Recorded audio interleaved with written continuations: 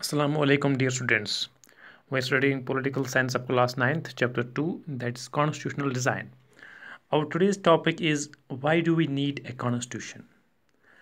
In the previous lecture, we studied about the history of constitution making in South Africa. So we'll start with today's topic. So पहले हम समझेंगे constitution होता क्या है, what a constitution does. फिर हम इस पर आएंगे कि कॉन्स्टिट्यूशन की ज़रूरत क्यों है. कॉन्स्टिट्यूशन क्या होता है? The supreme law of a country containing fundamental rules governing the policy and society in a country. Constitution होता है सुप्रीम लॉ, जो मुल्क का सबसे बड़ा कानून होता है, सबसे आला कानून होता है, जिसमें बुनियादी उसूल, बुनियादी रूल होते हैं कि पॉलिसी किस तरह से मुरतब होगी या सोसाइटी किस तरह से गवर्न की जाएगी. उन चीज़ों को हम कॉन्स्टिट्यूशन कहते हैं. फाइन. कॉन्स्टिट्यूशन में होता है, इसमें रिटन रूल्स होते हैं जो कि एक्सेप्ट किए जाते हैं, जो कि मुल्क के रहने वाले बाशिंदे होते हैं उसको एक्सेप्ट करते हैं. फाइन. और ये डिफ़ाइन करते हैं रिलेशनशिप किन के दरमियान, जो सिटीज़न होते हैं उनकी रिलेशनशिप किस तरह से होगी अपने मुल्क के साथ. फाइन. Among the people. और ये कि रिलेशनशिप लोगों की और हुकूमत की, एक तो लोगों की रिलेशनशिप होती है आपस में, और दूसरी तरफ इनकी रिलेशनशिप गवर्नमेंट के साथ कैसी होगी, उसको हम कहते हैं ये कॉन्स्टिट्यूशन है. अब कॉन्स्टिट्यूशन की ज़रूरत क्यों है? Why do we need a constitution? इसकी हम थोड़ी हिस्ट्री से समझ पाएंगे, जिस तरह से मैंने पहले लेक्चर में आपको डिस्कस किया है, जो साउथ अफ्रीका की हिस्ट्री क्या थी.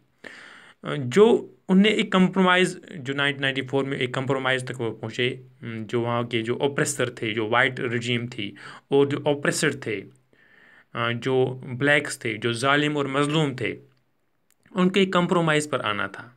और ये कोई आसान काम नहीं था. उनके अपने खदशात थे, उनके फियर्स थे, और वो चाहते थे कि उनके जो फियर्स थे उनको सेफ गार्ड मिले, इनके जो मफादात हैं. फ़ाइन. कि ब्लैक मेजॉरिटी चाहती थी कि जो उनके डेमोक्रेटिक उसूल हैं वो कंप्रोमाइज़ ना हो. फाइन. और जो सबस्टेंशियल इकनॉमिक और सोशल राइट्स है उनको वो सिक्योर हो जाए. और जो वाइट माइनॉरिटी थी वो चाहते कि उनकी जो प्रिविलेजेस हैं, उनकी जो प्रॉपर्टी है, उनको एक प्रोटेक्शन मिले, वो ये चाहते थे. इसलिए उनको एक कंप्रोमाइज़ तक पहुंचना था.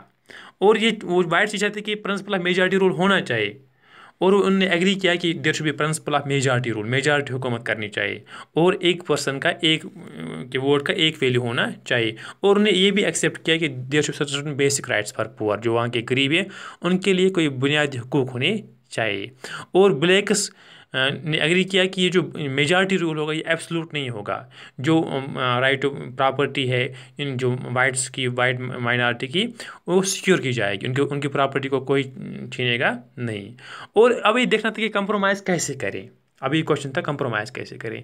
इन चीज़ों को हम जो प्रिंसिपल ऑफ मेजॉरिटी रूल या वन पर्सन वन वोट या बेसिक राइट्स या की सिक्योर करने की बात की, इनको कैसे इम्प्लीमेंट किया जाए. इनको एक गारंटी देनी थी, और ये गारंटी देने की कि मुस्तकबिल में वो जो ये गारंटी देने वाले हैं वो टूटे ना. इन चीज़ों के लिए उनने क्या किया, they have to right this down. जो ये रूल बनाने चाहते थे, जो इनने कंप्रोमाइज़ किया, इनको ये एक they have to right it down, वो लिखना चाहते थे ये कि जैसे रूलर किस तरह से हम चूज़ करेंगे, ये जो इलेक्टेड हुक्मरान होंगे इनको क्या करने और क्या न करने की इजाज़त होगी, ये क्या कर सकते हैं और क्या नहीं कर सकते हैं, और जो हुकूक हैं शहरियों के, राइट्स ऑफ सिटीजन्स, ये कैसे सिक्योर हो जाएंगे. और ये कि अगर कोई विनर कोई इलेक्शन जीत कर आया, ये नहीं होना चाहिए कि वो आराम से इनको तब्दील कर सके. वो अमेंडेबिलिटी, जिसे हम कहते हैं अमेंडेबिलिटी ऑफ कॉन्स्टिट्यूशन, ऐसा ये इजीली नहीं होना चाहिए. इन चीज़ों को सिक्योर करना था. और ये भी कि ये जो कोई नई गवर्नमेंट आएगी वो इजीली इनको तोड़े ना, इनको इग्नोर ना कर सके. फाइन. और हमें यहाँ पर इस चीज़ के लिए उन्होंने कॉन्स्टिट्यूशन बनाया. कॉन्स्टिट्यूशन में इन चीज़ों को एश्योर किया कि जो डिफरेंट डाइवर्सिटी है साउथ अफ्रीका की, जो वाइट्स और ब्लैक्स की, उनके हुकूक महफूज रहे. और हमें ये महदूद यहाँ पर मैं नहीं करूँगा ये साउथ अफ्रीका तक ही, ये हर किसी सोसाइटी में अप्लाई होता है, वो इंडिया हो या कोई और मुल्क हो. डिफरेंस ऑफ ओपिनियंस और इंटरेस्ट होते हैं, there are different sections of society, fine, यहाँ पर डाइवर्सिटी होती है हर सोसाइटी में। और ये सिर्फ मुल्क के लिए कॉन्स्टिट्यूशन नहीं होता है। एक कॉन्स्टिट्यूशन जैसे अगर कोई तंजीमा बने, कोई एसोसिएशन बने, कोई वो कोई क्लब हो या कोऑपरेटिव सोसाइटी हो या कोई पॉलिटिकल पार्टी हो, उसके लिए भी एक कॉन्स्टिट्यूशन होना ज़रूरी बन जाता है, फाइन। तो अब आप देखेंगे कि अगर आप कॉन्स्टिट्यूशन बनाते हैं, हमने देखा कंप्रोमाइज़ करना पड़ता है, कंप्रोमाइज़ डाइवर्सिटी का लिहाज करना पड़ता है, मेजॉरिटी रूल को एश्योर किया जाता है, लेकिन उसमें थोड़ी लिमिटेशन होती है। अब हम इन चीज़ों को हम सम अप करेंगे कि इंपॉर्टेंस क्या है कॉन्स्टिट्यूशन की। What is the importance of constitution? Number one, trust and coordination.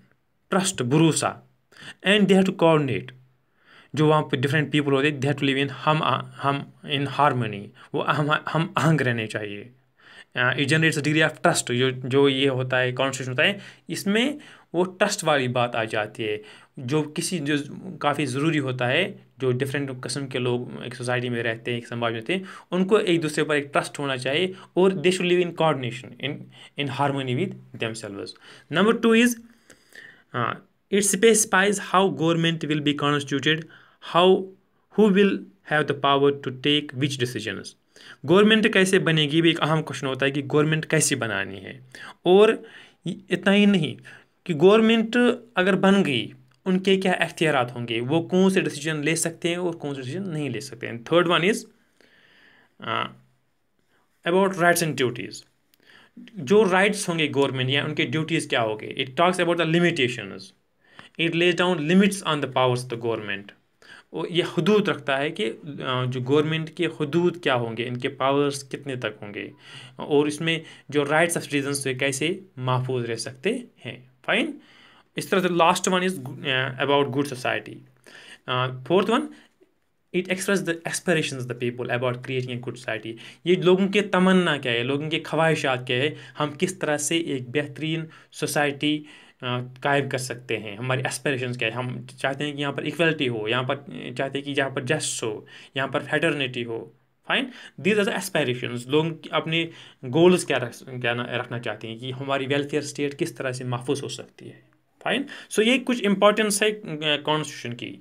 और हमें यहाँ पर ये समझना चाहिए कि जो कॉन्स्टिट्यूशन होता है, ये आप देखोगे बहुत सारे ममालिक में आप देखोगे कि कॉन्स्टिट्यूशन होता है, और वो डेमोक्रेटिक भी बाज़ औक़ात नहीं होते हैं। लेकिन ये ज़रूरी है कि जो भी मुल्क कोई जो डेमोक्रेटिक होगा, वहाँ पर आप कॉन्स्टिट्यूशन पाओगे। That would say all countries that are democratic will have constitutions.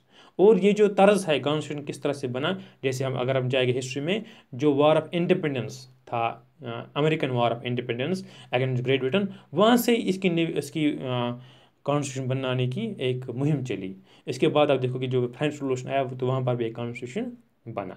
इस तरह से फिर ये डिफरेंट सोसाइटीज़ ने, डिफरेंट डेमोक्रेसीज ने फिर अडॉप्ट किया कि उनने एक रिटन कॉन्स्टिट्यूशन रखा। So that's all about the necessity of constitution. Why do we need a constitution? That's all for today. Thank you very much.